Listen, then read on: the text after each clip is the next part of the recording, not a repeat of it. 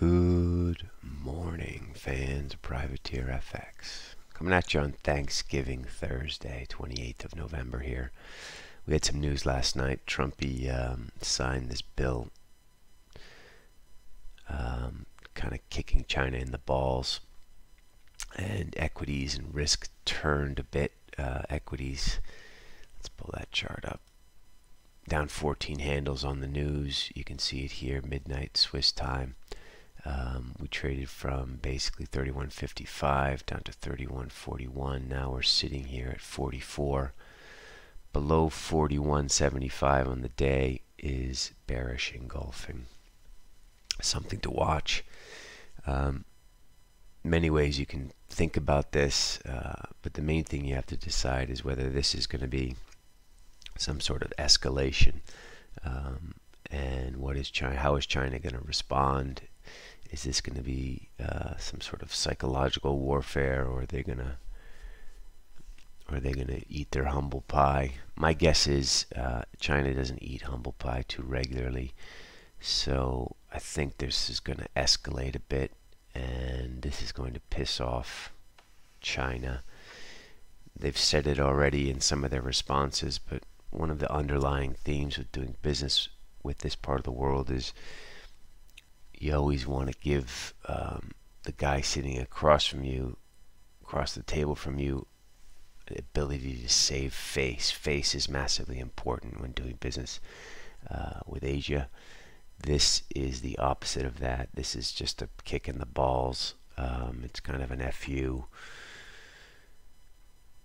So I expect some retaliation. I expect this to escalate with perhaps, I don't know, some sort of walkout or cancellation or postponement of meetings. So yes, we do think there is some further risk off here. How do you express this? If you're tired of shorting S&Ps, which a lot of us are, you can look at Aussie yen, which moved from 20 all the way down to 90. Now we're back at 02. Very similar chart. This trend line we've been talking about here comes in at 80 today. So this upward sloping trend could be a change in trend today. If you have a daily close below 80, that will also be very close to a bearish engulfing. This makes sense also because Aussie's now through this triple bottom here, 67.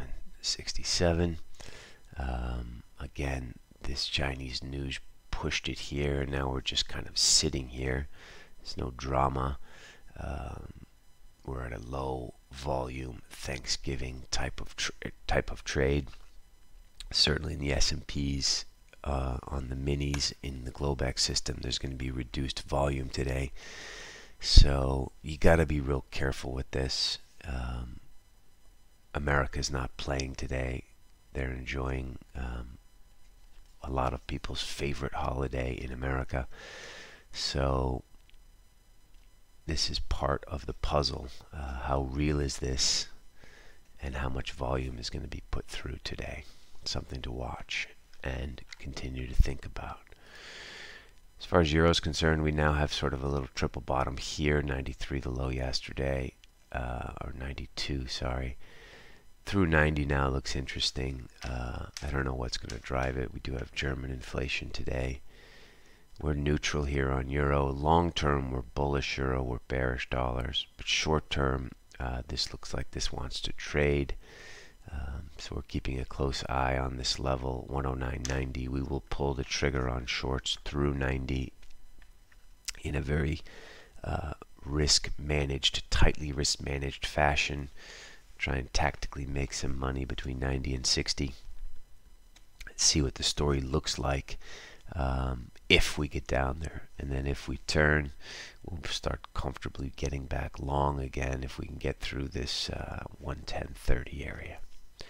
So right here, even though our story in our head is to be short dollars and long euros, the tactical story today is the opposite, and there is probably some money to be made if we get through 90.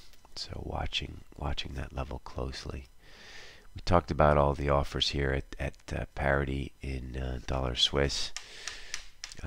Our contention is they are still here. Same with Euro Swiss at 110. We're not saying that this can't plow through these offers, especially if there's a big move in Euro. But we think if you want to be long dollars against the Euro, makes more sense than against the Swiss franc and against the yen, just because we're worried about possible risk off affecting this trade. But be careful, we do expect plenty of supply in dollar Swiss and in Euro Swiss around these areas. Sterling, we got the YouGov poll last night. You can see this thing, it was a bit dicey, right? We traded up to 20, and then we traded all the way down to 88, and then we've been back to 50. Not 100% sure what we're going to do with this cable. We're not really doing anything. What we do expect there to be some sort of downdraft getting closer to the election. Some gaffe from Johnson or something negative should happen.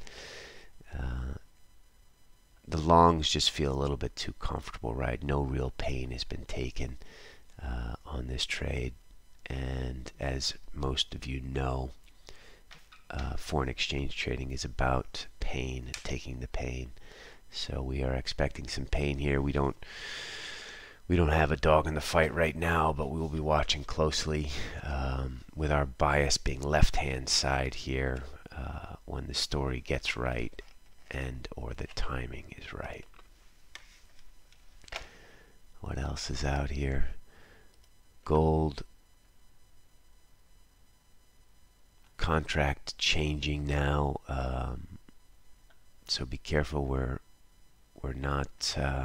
November gold is now out. What do we do with gold? We wait. We do think that there will be stops down below 45, that is for sure, but we also think there's plenty of reasons to own gold here. So it's very much like Euro.